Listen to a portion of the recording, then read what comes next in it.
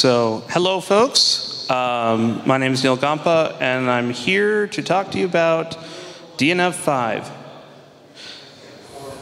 For openSUSE, maybe. So, a little bit about myself. I'm not going to read everything on it, but I've been doing open source for a very long time. I've been doing lots of stuff with Linux for about as long. Contributor in a lot of the software management stuff in both the Red Hat and openSUSE and the SUSE ecosystems. And as a result of all of that, I have accumulated a long list of community titles doing a lot of different things. So we're going to start with talking about DNF and DNF 5. First, a little bit of a review.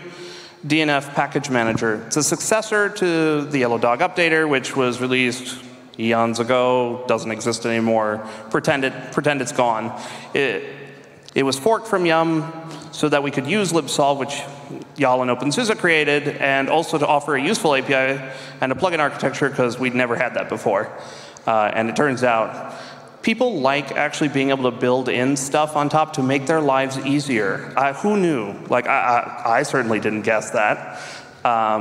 It's used in a number of Linux distributions, Fedora, Magia, as well as RHEL and CentOS and so on. And it's been available in openSUSE since Leap 15.0, courtesy of yours truly.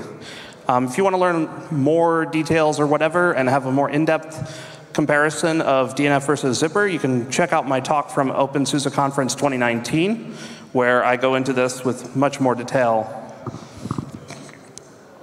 So we've talked a little bit about DNF. So now DNF 5, what makes this different? So the big thing about DNF version 5 is that they move the code base from a mixture of C, C++, Python, and God knows what, to just C++ for the internal architecture. Everything is now actually unified across 2 core libraries.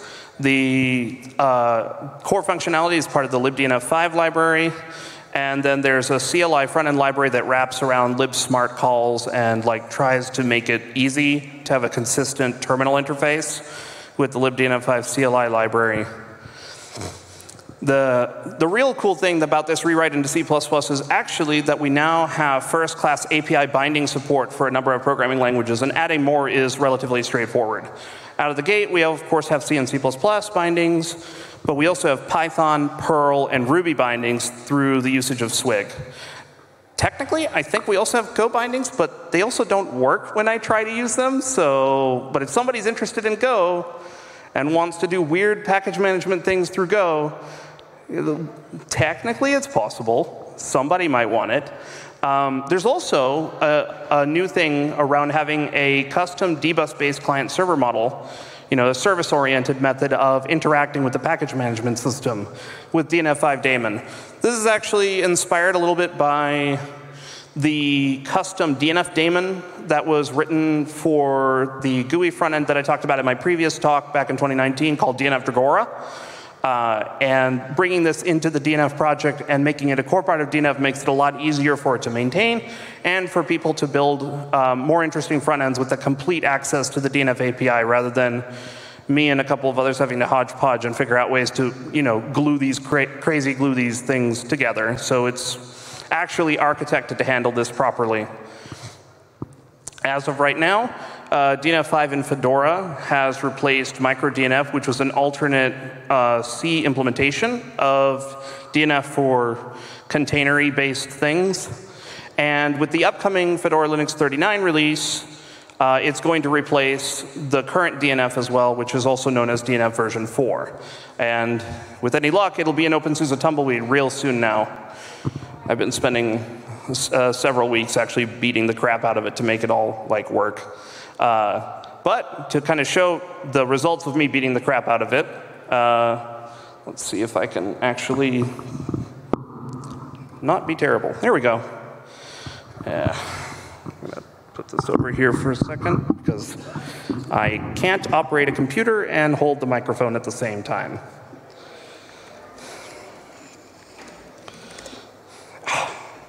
And I also can't type. There we go. So I've got this tumbleweed instance up. It actually has DNF and DNF5 installed. So I can do sudo DNF in, or sudo DNF up. Actually, I'm going to do assume no, because I actually don't want it to do anything, and I just want it to show up. We're going to and increase the font size. Sure, sure, sure. How's that? Is that better? All right. And that means I should do it on the other side too. All right, so here we have this. It's been pre-set up, actually. I configured this to use the same repo configs that I have for Zypper, because that was easy, and I was working on it this morning, and so I did all the simple stuff. You can see it shows this upgrade, and it shows all the things. It's got colorful output. If you've ever seen DNF before, that looks very familiar to you. So I'm going to do the same thing here. Assume no, if I can type. And the output is similar, but not exactly the same. I'm not entirely certain why it's saying replacing for everything it's upgrading, but there you go. I guess it treats everything like obsoletes now. But you can see the output's very similar, but it's also somewhat closer to what it looks like on Zypper as well, where it bolds the version bumps in the detailed view and shows the colors and the font renderings pretty similarly to how it does it with Zypper. But there's also a third mode that is new to this, and wow, now that looks real tiny. And then we're going to do DNF5 in tmux. And because I'm a terrible person, we're going to do some package management stuff live. We're going to install a package. I'm going to use it to do even more terrible by splitting it even further. L.f. And the reason I'm doing this is because I want to show you something different. So I'm going to use the DNF5 daemon. As I mentioned earlier, with DNF5, we now have a client-server service model available that you can optionally use. Well, there's an example client included called DNF5 daemon client, as very obviously named. And we can try to install or remove stuff or whatever. So in this case, I'm going to try to install Emacs, because I actually like Emacs. Screw you all Vim people. So here it shows, the same kind of prompt as before, but then if you look here, it's actually, well, there we go. It shows that the DNF5 daemon server was running in the background, actually handling the transaction request, going through the repos, queuing everything up, and showing debug output. So then if I go here and set yes, I'd really like to know why Emacs needs a Linux glibc devel, but that's a whole separate question. So now it's installing over here. And if I go here, and you can see it's doing callbacks. You can see the transactions being run, the hooks. Logs from RPM and DNF daemon are showing up in real time in the syslog, or in the journal, rather. You can see the callbacks to all the plugins. Oh, right, and this VM is running with SE Linux because I prefer SE Linux over AppArmor. Fight me. And so now I have Emacs installed. And so if I do Emacs, there you go. And X. There we go. And I made something crash on purpose, and so you can see that the journal is actually real. Or more that I pressed the wrong button combinations. Kill the panes. So that's DNF5 daemon. Let's see, let's just do an upgrade here. Instead of doing assume no, we're just going to let it do it. Note that I'm using the shorthands up and whatever. So while that's installing here, it downloads all the packages in parallel. It downloads all the metadata in parallel, which is actually new. DNF4 doesn't do that. It'll download metadata serially and packages in parallel, but now it downloads everything in parallel. So DNF5 help. And you can see here we have actually compatibility aliases for all the mainline subcommands that you might be used to using in Zypper, because I added them to DNF years ago, and so now we're stuck with it, and I'm OK with this. But you have all the main subcommands, queries, and stuff like that. Upcoming versions of that are adding more and more of the subcommands back in from DNF4. And yeah, I don't think there's actually too much more special. Oh, well, now it's actually running the verify step. But yeah, so that's basically the whole thing, although noticeably DNF5 is way more verbose than I think is even considered reasonable, but whatever. Well, anyway, that's just doing stuff, and there's not really much point to me showing that even more, since it's basically not going to change.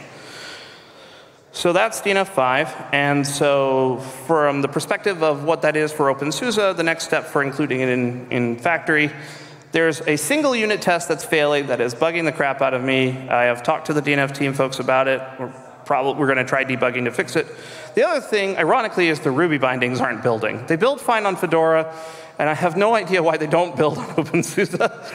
But I filed a bug for that, and I hope I could get that fixed, because it would be very ironic if the distribution that uses Ruby for lots of tooling can't use Ruby bindings for their package manager. After including into a factory, the next thing on my to-do list is to port over the snapper and the transactional update plugins I wrote for DNF4. Well, the transactional update plugin I wrote for DNF4.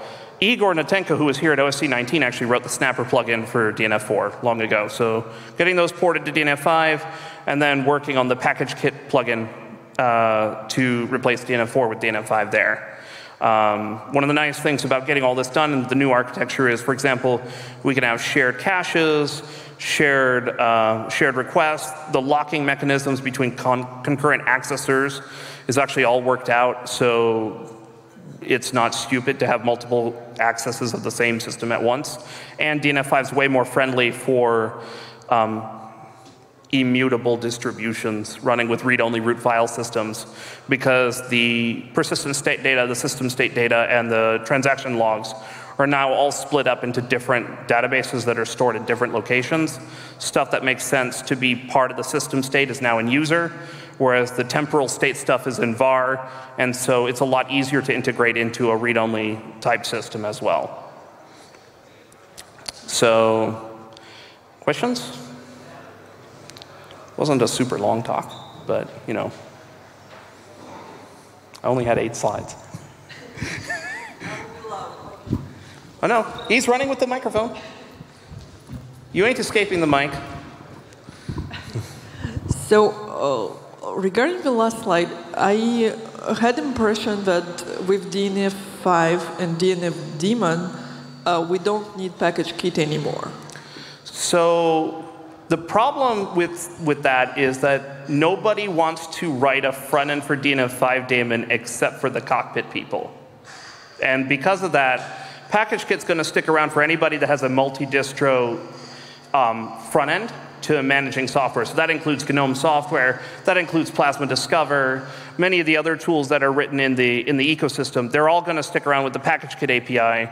And the whole reason that the DNF team doesn't want to write the plugin for package kit has interesting historical stuff that isn't really important anymore, because I'm a co-maintainer for package kit, and I'll just write it and merge it in.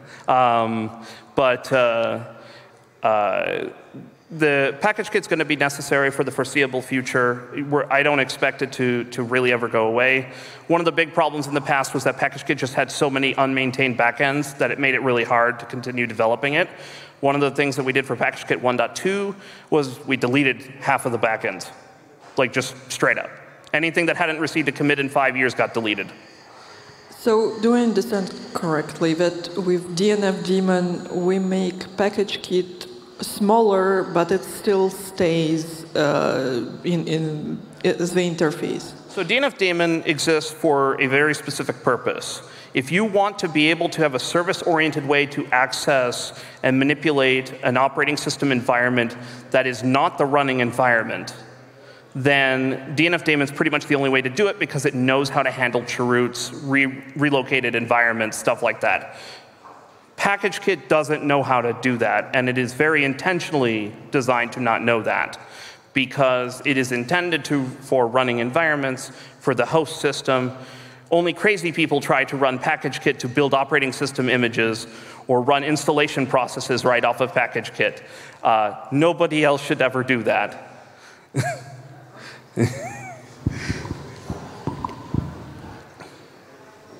Any other questions?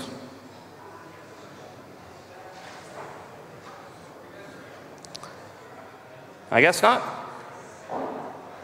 Well, that's it for me. It wasn't that long.